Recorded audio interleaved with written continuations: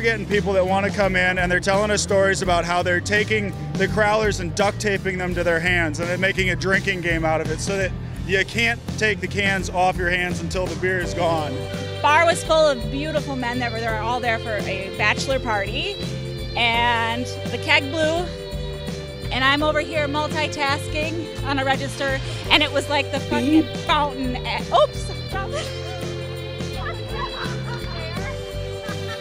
And the brewmaster handles business during the day, and I kind of take care of things by myself at the brewery at night when no one's around. Okay, so just a side note for all of you, if you're looking to become a head brewer, master brewer,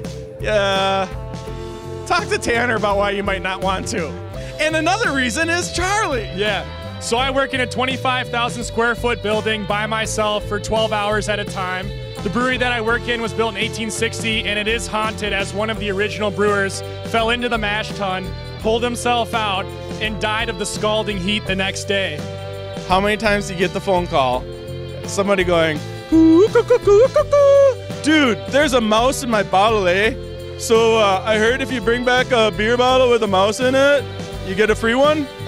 We get that type of stuff pretty regularly. We actually had somebody leave a voicemail. Somebody from the Madison area told us that he found a cockroach in his Lupulin Maximus and he took a picture of the soggy hop cone and sent it to us. And we're like, man, this guy, he must have been pretty intoxicated when he took this picture because it's pretty clearly a hop cone. When they came to refill the bulk tank, they had a line break. Yeah, the vinyl line burst. Yeah. So it starts flailing around. around. It throws up and it's solid, like a bat, you know. Yeah. And it's just like. So the whole restaurant, the whole brew pub is now filling with CO2. They have to evacuate the brew pub. Oh my God.